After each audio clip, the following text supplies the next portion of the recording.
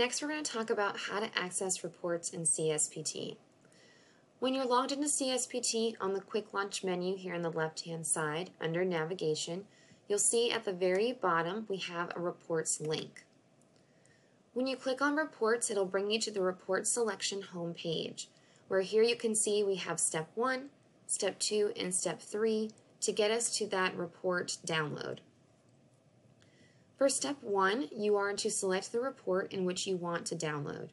You can only select one report at a time, and we offer 6 different reports.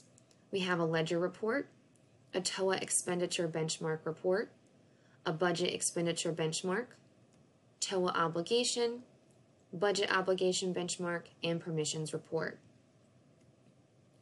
Each report has a detailed description to give you insight into what the report is going to display, so you have that heads up of what information you're going to see.